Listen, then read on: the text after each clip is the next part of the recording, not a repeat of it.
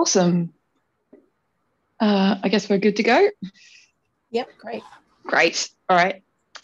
Thanks, Leah, and thanks to the rest of the DDD Melbourne crew. It's lovely to be back. Today, my talk is a shout out for any front-end devs who are in the house. I'm Allison Ravenhall. I'm a digital accessibility specialist. These days I work at Telstra. If you want to catch me on Twitter, I'm at Raven Alley. And for the next few minutes, I'm going to talk about labeling text fields with ARIA.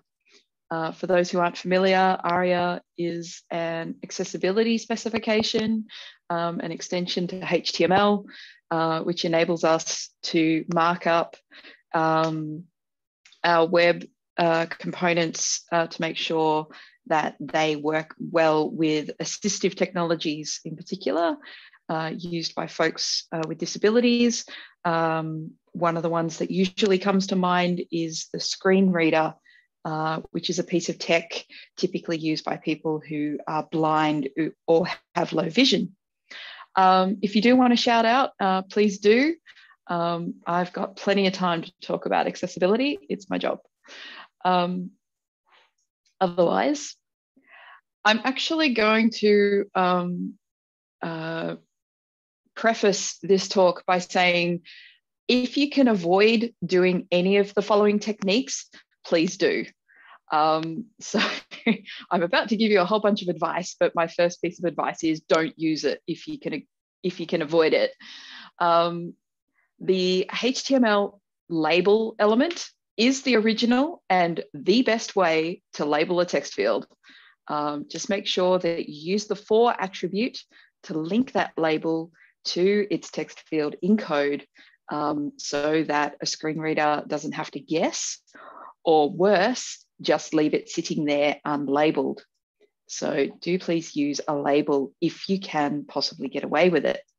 However, I do admit that sometimes label isn't good enough. It doesn't always do the job. Sometimes you might want to build a composite label out of multiple sources of text that's on the screen. Sometimes you've got a text field where there is no text label on the screen to link to. But we still need to label that text field. And sometimes your text field may be accompanied by format information, example data, instructions, errors, and all of this sort of supplementary information. And you really shouldn't be stuffing a label with all of that stuff, but we do still need to link it to our text field somehow. ARIA is a good way to do that. All right, so here it is. The first one I want to talk about is ARIA labeled by. ARIA labeled by is an attribute that you apply to the text field, and it can contain a space-separated list of IDs pointing to other containers on the page. For the example I've got on screen, we're talking about the day field with the bold border on it. And the label of this text field in code is actually date of birth day.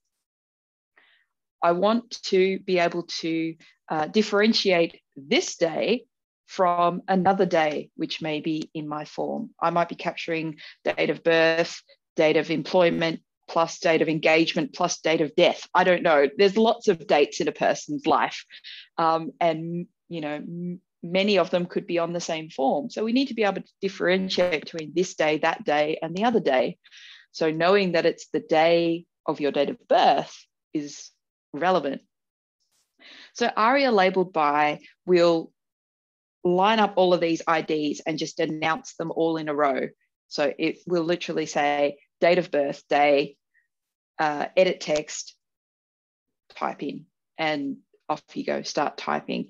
So if you want to compose a label of multiple strings, ARIA labeled by is a really good way to do it. Now, this is a very common scenario for a search box. Often search fields are not accompanied by a text label on the screen. Often the search box is implied by the inclusion of a magnifying glass, whether it's at the start of the field or on the button accompanying the text field. There is no text that says search that we can hook onto, but we still need to label this text field in code. So the way that we achieve that is by ARIA label. It's very similar to ARIA labeled by. I appreciate that, and that's why I'm here to explain the difference. ARIA labeled by contained IDs, they were pointers. ARIA label contains a string. So this is where you pop in a string of your own devising. You can make it up, whatever it needs to be. You'll notice in this particular example that I've applied an ARIA label to both the text field and the button, because the button doesn't have any visible text either. You'll also notice that the two strings that I've defined are very, very similar. Search mysite.com and search, you could reasonably expect, hey, that's pretty confusing. How do you know which one's the text field and which one's the button? Fortunately, screen readers are smart enough to include element types in their announcement. So a user will hear search mysite.com text field or search button, and that will provide the context for a user who can't see the screen to understand what element they're currently focused on, and then they'll understand how to interact with it. So ARIA label is all about, I have no text on the screen to hook to. I need to define it myself. So here's a string. Now, some text fields get pretty complicated. There's a lot of supplementary information that you might want to link to a text field, but you do not want to stuff all of that stuff into the label. The reason that you don't want to stuff all the stuff in the label is that it makes it very hard for someone who is using speech to interface with their computer as opposed to a keyboard or a mouse. In order to use the text field on this screen using speech, I would activate it by saying, I would expect to activate it by saying tap date of birth or click date of birth, because date of birth is the label of that text field. If we started also adding all of the format information and the error information, the name or the label of that text field becomes date of birth DD/MM/YYYY error invalid date. And that's a really long label, and that's a really hard thing for someone to say entirely correctly for a speech interface to recognize and activate the right element. So we want to reserve the label just for the essential text to identify this field, and that's the date of birth. What ARIA enables us to do is to also link the supplementary information, this format information and areas and stuff, using the ARIA described by attribute. So ARIA described by is like ARIA labeled by in terms of format. It takes a list of space separated IDs, which point to other pieces of text on the screen, and it appends those pieces of text at the end of a screen reader announcement, as opposed to the label, which comes first. So a complete announcement for this particular item would be date of birth, text field, 12/20/2021, DD/MM/YYYY, invalid date. That's a lot of stuff to hear all at once. I appreciate that, but it's the whole context of what you need to understand in order to use this text field effectively. You need to know the label, you need to know that it's a text field, you need to know what's currently in it, you need to know the format that it's expecting, and you need to know the fact that it's currently in an error state. It's a lot to take in, I appreciate that, but this is the way to do it in a good format. one really important thing to point out, ARIA described by is not a label. You have your label, which is date of birth. ARIA described by is just for the supplementary stuff, and it's appended at the back end. So please make sure that you have a label defined by either the native label or ARIA label or ARIA labeled by, and then use ARIA described by for the extra bits. So think of it as nice to have on top. If you're a fan of reading specifications, and I totally don't blame you, the ARIA specification is, you know, edge of the seat excitement. You may also notice that there are a couple of other items that catch your eye and sort of go, hey, I could use that for labeling too. ARIA details sounds like a reasonable option.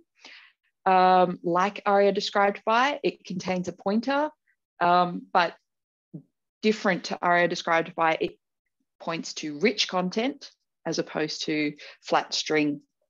It is not a label, and it also has very poor screen reader support. So please do not use it. ARIA description is another one that I've had suggested to me. Developers have come to me and sort of gone, hey, I can put a string in ARIA label. Can I put a string in ARIA description and give some extra context to a screen reader user? And while I love the idea and I love the intention, again, it's not a label. And much more importantly, it doesn't actually exist. It's not in the specification. You'd like to think it was. It does seem to make sense. It does seem to sort of align to the ARIA label pattern. It is actually in a draft version of a future publication of ARIA, but it hasn't hit the streets yet, and it certainly doesn't have any sort of support in the browsers or in assistive technologies. So ARIA description is a waste of time. So hopefully you've got some ideas about when and how to label your text fields on the front end. Like I said at the top, I'm Allison. Please get accessible. I'll check the chat to see if anyone said anything during that. If you love accessibility and you want to learn more about it, I'm also on Notist, noti.st/Allison Ravenhall, where there's a bunch of other talks that I've done about all things accessibility and front end and design and that sort of thing. So thanks very much. All right, let's have a quickie squizzy. Ali, just do it. I absolutely love that, Raf. Thank you very much. All right, newbie fed. Oh, yay. Love newbie feds. Ask all the questions about accessibility. If you haven't heard any mention of accessibility at your work, please, I encourage you, ask the question. Are we doing accessibility? How are we doing it? What standard are we meeting? All that sort of thing. Curtis, can you recommend a good screen reader? I'd love to run my blog through one. Ooh, where do I start? Where do I stop? The most widely used screen reader, as reported by the most recent screen reader user survey, is a product called JAWS. JAWS, unfortunately, is only for the Windows platform, which precludes a lot of developers from using it unless they're running virtual machines. It is also a paid product, though it does have a 30-minute or a 45-minute mode where you can just jump in and have a play. NVDA, yes, thank you, Curtis, is the link to JAWS. Mish has mentioned NVDA. That would be my second recommendation. Again, it's also a Windows product. It is open source. It is run by a not-for-profit charitable organisation, which is based out of Queensland and was written by two blind developers who live up in Queensland. Like, that is just tops. So I heartily support NVDA. For those who are on Mac, you may or may not be aware that your Macs do ship with VoiceOver. It's already in your operating system. All you have to do is turn it on. There are a lot of articles online about how do I turn the screen reader off, because it does change the way that you operate with your device. Same thing with your phone. It's a very worthwhile skill and a very worthwhile tool to get going, but be aware it will feel very, very uncomfortable. The other thing I would also recommend is that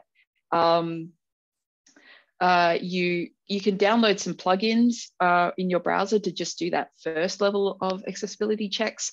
Obviously, Chrome ships with Lighthouse, and Lighthouse has an accessibility check within it. That's the easiest thing to do. There's also a really good plugin that I use regularly. It's called AXE, A-X-E, by a company called DQ, D-E-Q-U-E. They're also responsible for writing the AXE library, which is on GitHub. And, you know, it's freely available and forms the basis of a lot of automated accessibility scanning tools. Raf, thank you for your question. I know it can be super hard to do WCAG, and WCAG is the standard that I hit. But hypothetically speaking, if everyone just did semantic HTML, would that be enough? No. Semantic HTML will get you probably a level A, which is baseline. AAA, you're talking about really gold-plated, gold standard kind of things like providing sign language interpretation on all of your multimedia.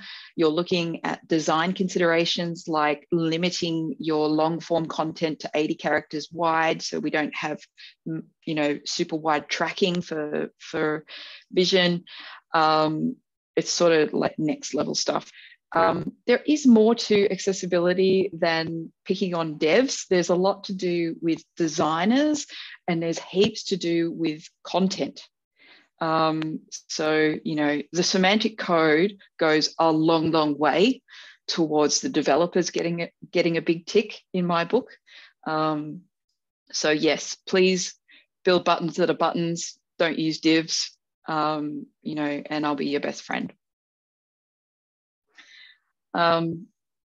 Oh, thanks for the link to AXE, Curtis, backing me up there. Thank you very much.